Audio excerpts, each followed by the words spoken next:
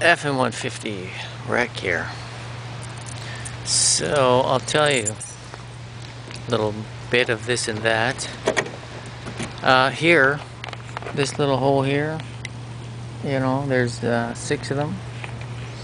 Okay, I got little pieces cut out of metal for that. And also this. Remember I said I don't like this? I don't like this here. I'll show you what I don't like. I don't like this. See this little dent in here? This little groove? I'm gonna get rid of that. I don't like that. Okay, I've got some metal cut enough for all the way up and down. So that's that. It's a beautiful rainy day. Here's those little pieces, see?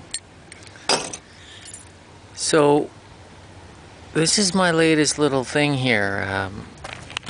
You see this? This here was painted. There's a little paint there, see that? There's this little evidence of the paint. They got little scratches in them. It's just gonna be too hard to see.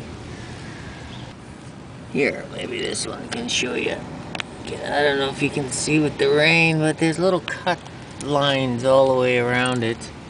And then here it's got little cut lines.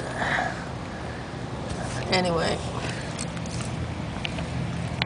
So this is the project. So you see how it's dull? What it is there's little tiny... I'm sanding this all. Using a real heavy grit and then a lighter grit. I mean, this is the cheapest sandpaper money can buy. So it makes a lot of work. So you do it, and then a little wax, and you buff it out. So I don't know if you can get a nice look on that, but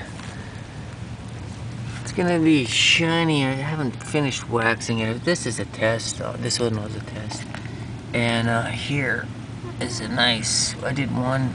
It's kind of rainy. There's one, and then there's a couple. I've sanded these down, got those lines out, some lines in there. What I've got to do, of course, is take off the tires.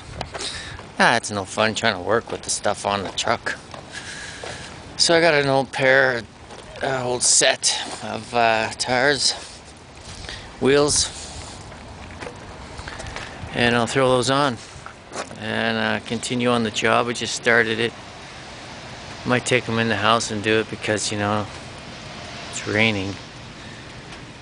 So I'll take the tires off, and thanks for surfing by.